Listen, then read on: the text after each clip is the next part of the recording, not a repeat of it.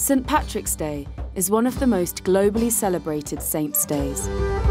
Across the world, there are green festivities on March 17th, as far and wide as Japan, Argentina and Russia. St. Patrick's Day is widely celebrated for a number of reasons, the most significant being Irish mass migration. There are approximately 70 million people on Earth with Irish blood. Emigration has been part of Irish history since at least the Middle Ages.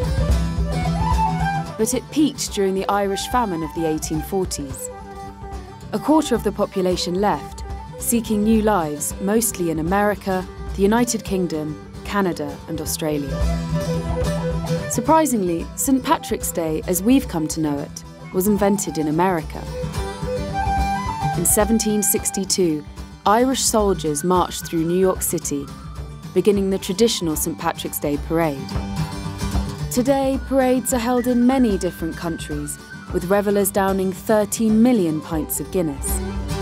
But there's another secret to the success of St. Patrick's Day: Irish pubs. It's estimated there are 8,500 Irish pubs around the world, from Nepal to Dubai and even Mongolia.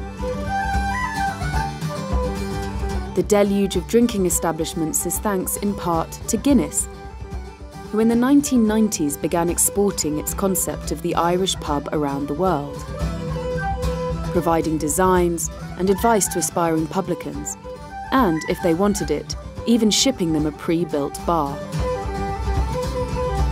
In the past 25 years, Guinness has helped open pubs in more than 150 countries around the globe. The Irish government is trying to capitalise on the country's growing fame. This year, its ministers will travel to over 50 different nations and cities to promote their country. And it's working. Brand Ireland is now one of the fastest growing nation brands in the world. Sláinte.